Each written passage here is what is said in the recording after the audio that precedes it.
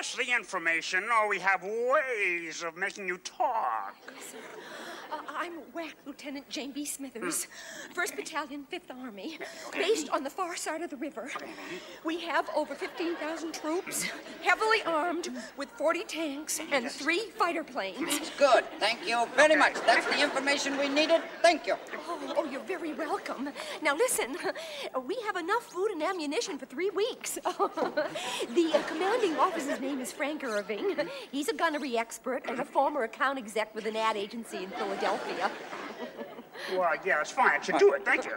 He's 43 years old and has 2 children, and he drives a 63 Dodge station wagon, and the pilot flying plane number 1 is Mike Kelly. Oh, yes, he's a graduate of West Point, and he wears a toupee. That's enough. Enough already.